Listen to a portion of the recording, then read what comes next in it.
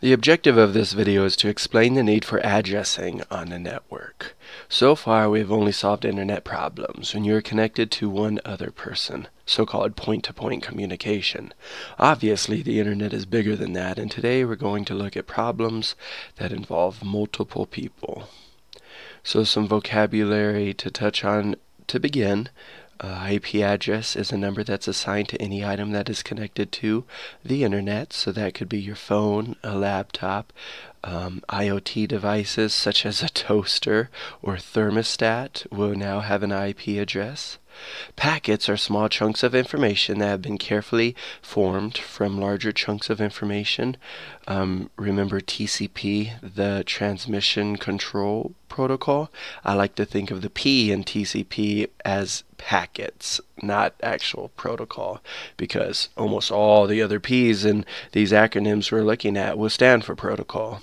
And that's the last one. Protocol is a set of rules governing the exchange or transmission of data between devices. So think back to our ASCII lesson. What's the difference between a protocol and an encoding? Great video from code.org explaining IP addresses and DNS.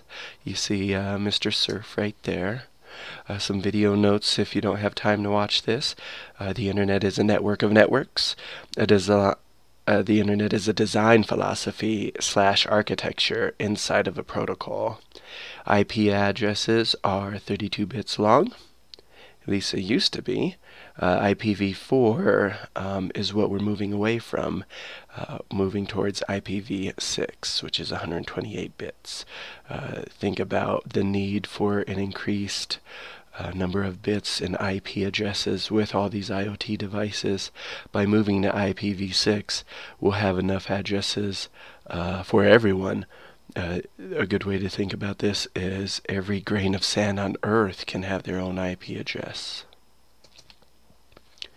So I do not think the battleship exercise was rigorous enough for our brief time together.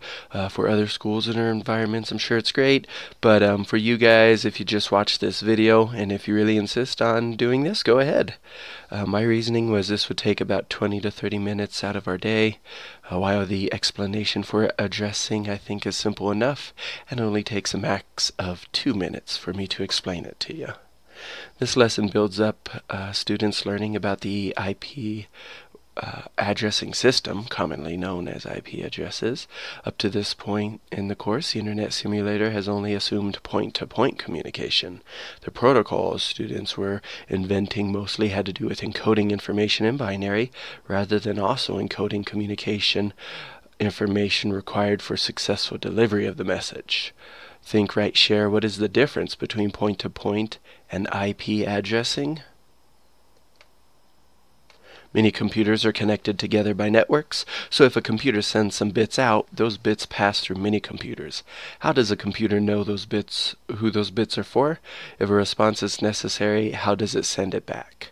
This is a complicated question, but the first part of the answer is that you need an addressing system and some kind of fixed structure for messages that everyone agrees on, i.e. a protocol, so messages can be interpreted properly. We'll get to routing later. Think, write, share. What is the first part to solving the question, how does a computer know which bits are for it? Since everyone receives any bits that were sent by anyone else, a method for identifying the intended sender and receiver of the message is needed. Many network systems, such as local Ethernet and Wi-Fi, rely on addressing schemes to make sure bits are received by the correct computer based on address, and for other computers to simply ignore messages not intended for them. So here's a security piece to our addressing schemes. If you're a big note taker or a fan of lists, here's a list for you on facts about IP addresses. The IP is the only network layer protocol with its own addressing system. Remember, there are different layers to our protocols. HTTP would be an application layer. IP is a network layer. IP addresses are currently 32 bits long, moving to IPv6, don't forget that. IP addresses have two parts, a network identifier and a host identifier. So right here, do you know the difference between a network identifier and a host? IP addresses are assigned to network interface adapters, not to computers. The source IP address field in the IP header always identifies the computer that generated the packet. The destination IP address field in the IP header always identifies the packet's final destination. Alright, and we're at the DOL now, so explain the need for addressing with 2 specific details to support. Today's addressing lesson was pretty short because now that you're on Slack, I want us to have the opportunity to use it quite a bit. So why not go to an RFC, now that you know what an RFC is as well, and let's read through this about addressing and just discuss on Slack. If you don't want to type in this URL right here, if you just Google RFC 1918, you should be able to find it. And so what we'll be talking about is vocabulary, so we could tear apart some of the vocab in the article. In the RFC, and this will give you an opportunity to have some opinions as you're reading, and another opportunity to express some great hopes and some fears, especially as you get to the airport example in this.